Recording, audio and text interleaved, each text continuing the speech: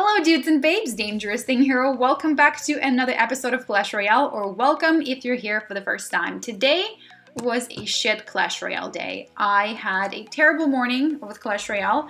I got completely owned by people with miners and royal giants and sparkies and lava hounds.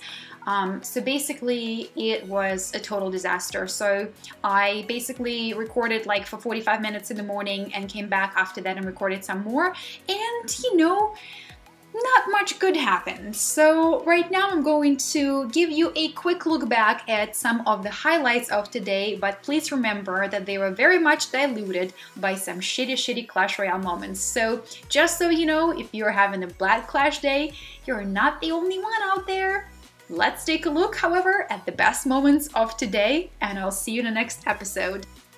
Okay, so best moments of today consisted of just a handful of me winning by 1, 2, and 1 time 3 crowns. So basically, 1 crown today was a pretty average and a-okay victory in my book. So here is me using my regular deck, and I just wanted to kind of throw something out so I can get to, you know, the next rotation in the deck. And of course, the lovely Hog Rider, who was going for the cannon. And I've actually had not seen somebody playing a Hog Rider and Goblin Barrel combo, or I should say Goblin Barrel period. I have not seen a Goblin Barrel in-game in quite a few days. So I was kind of taken by surprise here by Goblin Barrels, and as much as I hate to admit it, it's a really pesky little card, because while the goblins are placed on opposite sides of the tower, they definitely cause quite a little bit of damage until they get taken out either by your tower or your defense cards. So let's wait out right here. So I had recorded the voiceover for this live, but because, as you heard, I had plenty of mishaps earlier today, I decided to scrap the voiceover because I was getting really aggravated and a little bit unpleasant. And believe me, if I understand that I'm unpleasant, you would not want to hear that voiceover. So this right here is a really cool little match. Look at that. The giant skeleton is actually going at my giant while the giant is annihilating the tower. And the giant skeleton is being slowed down by my lovely Mr. Ice Wizard. And I took out the minions, and look at that, the skeleton actually is really slow, super slow, due to the Ice Wizard sort of freezing him up and slowing him down. And look at that, he explodes right in the middle.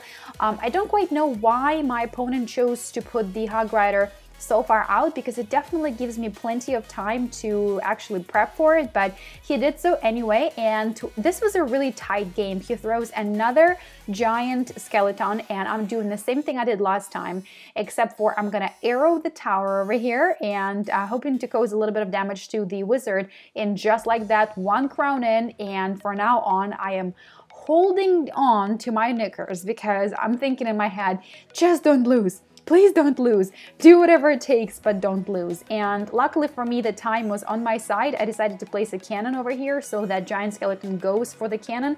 And I put archers to counter the Goblin Barrel. Goblin Barrel is incredibly unpleasant. And look at that. The giant skeleton actually did not go for my cannon because I placed it a little too far out. But nonetheless, I still was able to keep the advantage. The giant skeleton luckily exploded, you know, right out, you know, and wasn't able to cause much damage to my tower. So this was the saving grace for me.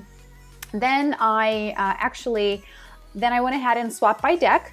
And I decided to do something that I saw in the arena when somebody was basically just spamming me with tons and tons of goblins and the Goblin HUD and Barbarian HUD, and I haven't seen that in a while. And I thought, well, you know what?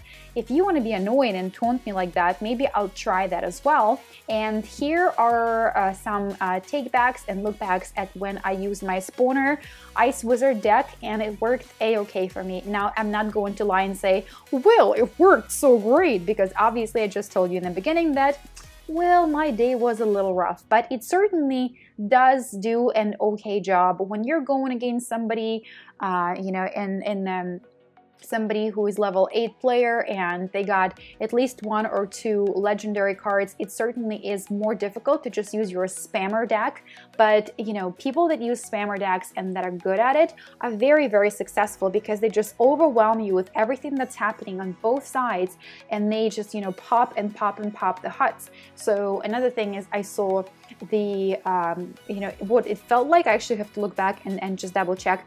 I think it was a Goblin Barrel mirror spell, because he just kept popping Goblin Barrels one after another. And the only downtake or downside of this particular deck is that there was not much to counter the Hog Rider, so I actually had to waste 5 elixirs and put down the Goblin Hut, but I felt like it was an okay trade-off because the Hog Rider did not end up causing much damage to my arena tower.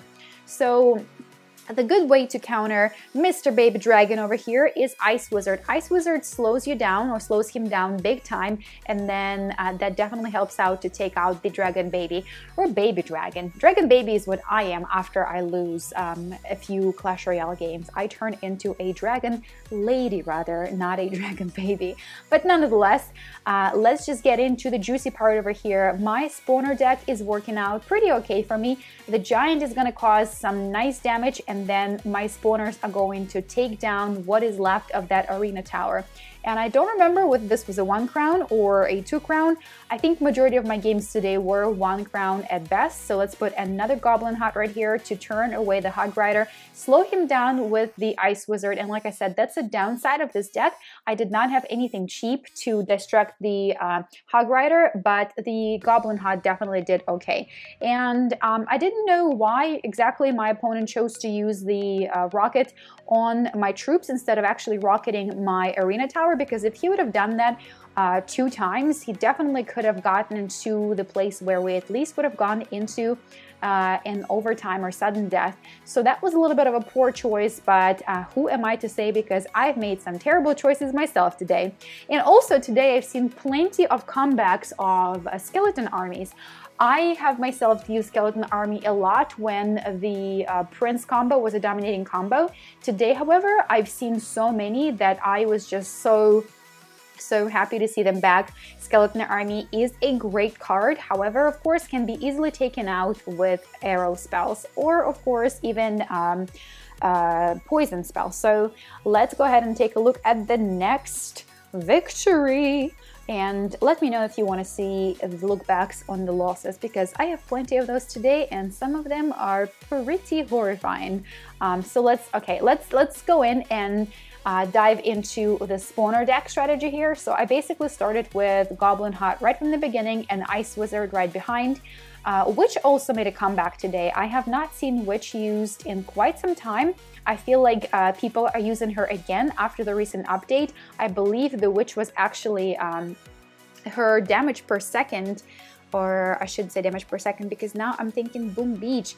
I think the Witch was actually her powers were increased. I definitely cannot speak right now.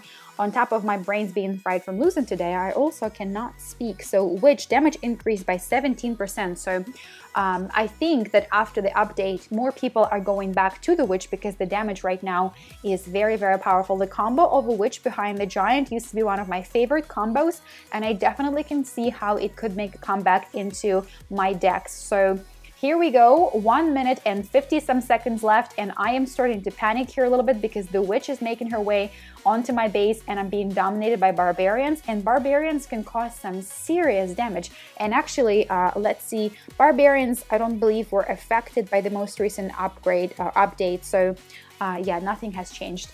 And this is also, I think, a 1 crowner. And let me tell you, when you're having a terrible Clash Royale day and you win with 1 crown, you're like, yeah, man, and nothing can stop you. You feel like you're on top of the world. Let's go ahead and start putting the Goblin Hut on the right and continue with the same spamming strategy on the right. Look at that, both of my arena towers are absolutely untouched, and that's because the spawners just keep getting caught up, you know, and keep stopping the troops of my opponent before they get a chance to cross the bridge. I do believe my opponent actually gets to cross the bridge with his Knight and a Musketeer combo, but almost, you know, 30 seconds into the game, he caused nothing, 30 seconds left of the game, and he caused absolutely 0 damage to my base, which is really, really impressive. What a great way to hold down your fort. So here we are, 35 seconds left, and like I said, still no damage to my base whatsoever. 30 seconds left. I am still standing completely untouched, and if I had to trade off and be like, he can knock down, you know, like half of the HP on my tower as long as I win a couple more games, I would have done that, but I didn't get to do that because instead I basically finished the entire game with him getting a little bit of my HP off the right tower by using the zap spell. He wasn't even able to get his troops down to my fort, down to my arena. So that was really, really awesome, guys. I'm going to just cut off right here. Those were the best games of today. Unfortunately, there weren't so many. So I hope you enjoyed them, and I hope you will check in next time when, once again, I'm hoping to have a much better Clash Royale day. Until then, DT is out.